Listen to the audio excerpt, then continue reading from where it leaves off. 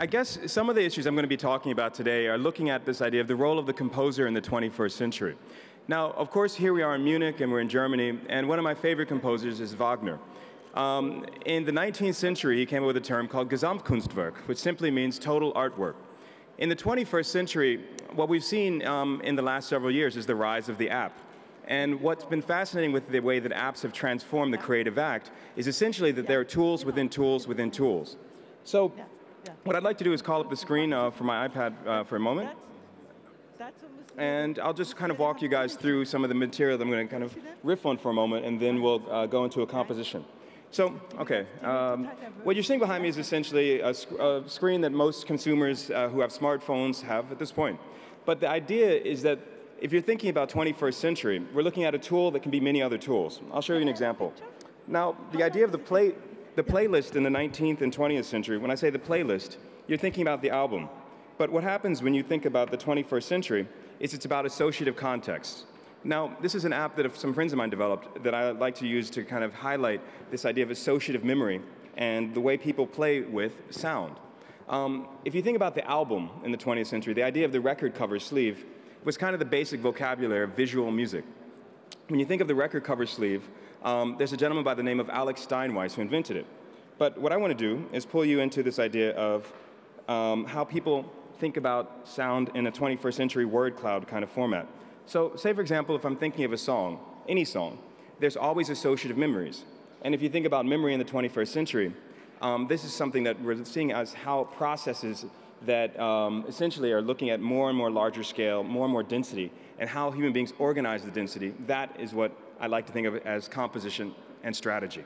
So this app here is essentially playing with any of the songs that begin with certain words and patterns, and you just pull them straight in and create patterns and layers. So when I went to Antarctica, one of the first things that came to mind was the idea of the phonograph and landscape. In the 19th century, when Edison came up with the idea of the phonograph, it simply meant two words: phonetics of graphology, writing with sound. So as we move into the 21st century, there's two other figures I want to invoke. Johannes Kepler, who wrote in 1611 a really incredible essay called 6 Sides of a Snowflake. One day in 1611, he was on his way home, and a snowflake landed on his sleeve, and he was really stunned by the geometry of the ice. And so he went home and wrote this essay that essentially was looking at mathematics and nature. And if you think about complexity and what they call emergent properties in complexity and sound, he's one of the first, what they call natural philosophers, to really understand the density of how mathematics can be applied to natural phenomena. So when you think about the idea of nature and art, this is one of my favorite pieces. What I did was take a studio to Antarctica and went to several of the main ice fields to think about landscape. And what the problem that I noticed over and over when I was there was the scale. If you think about it, what you're seeing here is an entire mountainside.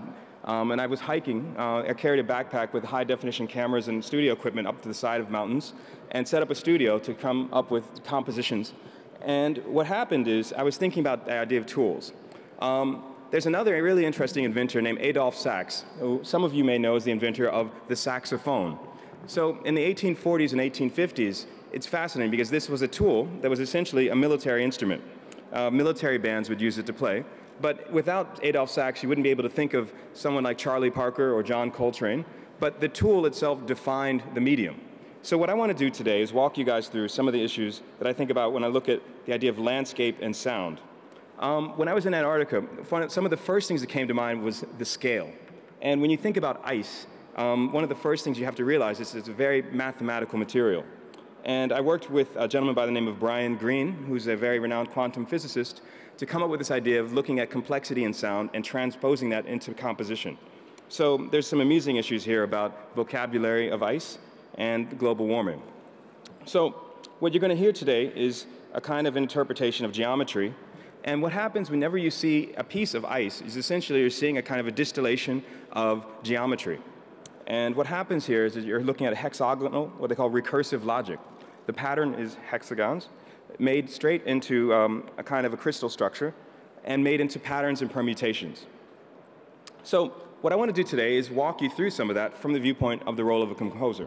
The musicians who are with me were recommended by the DLD. There's some very renowned violinists and cellists from Munich, so thank you. And what I want to do is show you some of this idea of new tools. If you go back to the history of sound in the 20th century, there was an uneasy tension between rhythm and noise. If you look at Schoenberg, if you look at Stravinsky, after World War II, Europe went under a crisis of composition. Noise became part of the vocabulary. But at the same time, earlier, the avant-garde, with people like Luigi Russolo, who's a really renowned theoretician of sound, came up with this idea of the sound system. So in 1915, he wrote a book called The Art of Noise.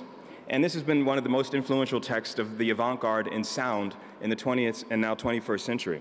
So with the Arte del Rumore, the art of noise, Luigi Russolo wanted to create this idea of a portrait of a city. Now, the Italian futurists, to me at least, were some of the most interesting because they thought of the city itself as a landscape of tension and chaos. What I wanted to do as a composer, especially looking at hip-hop, was think about the idea of recursive logic and loops. Now, there's a gentleman by the name of Douglas Hofstadter who has a great book called Gödel, Escher, Bach. And one of those, those three names invoke is loops. So what you're going to hear tonight is a composition made out of the sound of ice, recursive logic, and the idea of pattern recognition. Hopefully, anyone out there who's into sampling, you'll hear some of the riffs and motifs. And I've been working with Apple to come up with an iPad app that lets you be able to take bits and pieces from anything you have on your iTunes library. And it's called DJ Spooky. It's an iTunes app. And we've had over 9 million downloads of the app. In fact, me and Bjork are probably the two only artists in the top 100 of app downloads. So I wanted to figure out some fun ways to think of new tools, new ways of looking at sampling and collage, and how a composer would invoke the idea of landscape. So what I did was work with Musicsoft Arts and Apple to come up with this idea of the 21st century DJ. So what you're going to hear is essentially I've taken the idea of the phonograph, again, phonetics of graphology, writing with sound, and made it become an app. So I'll just do a quick demo of one of my favorite composers, James Brown. Say, for example, if I wanted to pull him straight from the iTunes library, we'll go to DJ Mixer like that, pull it into the library, assign it to a record player, and be able to create a playlist that's not a playlist, but an interactive, touch-based screen.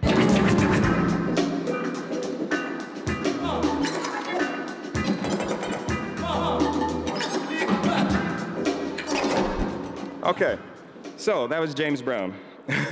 So in hip-hop, we call that a scratch routine. So what I want to do is kind of update that from the generation of the beat poets. If you look at William S. Burroughs, if you look at Jack Kerouac, in the 1950s and 1960s, America went through a process of thinking about collage and language. Language itself became the form of how poets and writers started to really play with the idea of sequence and linearity. So what I'm going to do is pull you into an Antarctic landscape in sound and invoke one of my favorite composers, a gentleman by the name of John Cage. Now, in 1939, John Cage had a composition called Imaginary Landscape. And essentially, the audience, much like you all, came into a room much like this, and there was a whole bunch of record players on stage. And the audience was very mad and wanted their money back. They said, "Where's the band?" And John Cage said, "Well, there is no band. It's just the records." So for a 21st century update, what I'm going to do is do a live remix of some of my compositions generated by the Escher kind of compositions looking at this idea of Antarctic landscape. And hopefully you guys will go with this idea of geometry and sound. And hopefully think of it as a rhythm and a pattern. So, you guys ready? Okay.